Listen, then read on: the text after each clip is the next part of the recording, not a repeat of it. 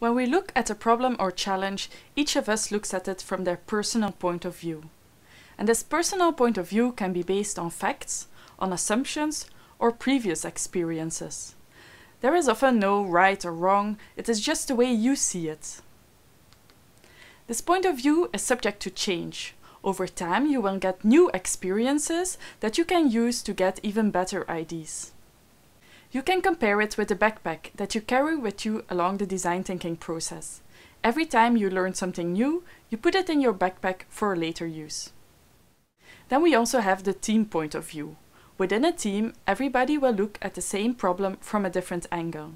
This is exactly why we have multidisciplinary teams. An engineer will look at a problem differently than a nurse or a designer. However, as a team, we want to have a consensus on what the problem is that we are trying to solve, and this is why we use a team point of view. It consists of a user, a need, and a surprising insight.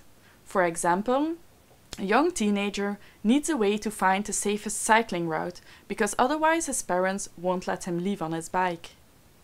This team point of view can change as well, because during the design thinking process you will get new insights, new needs and new customer segments.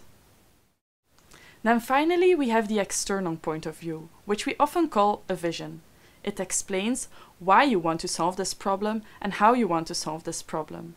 And it is the thing that you will communicate externally, for example on your webpage, to your customers and even to your investors. Don't be afraid to be bold and visionary, because after all, a vision is a couple of years' work and not only a couple of months.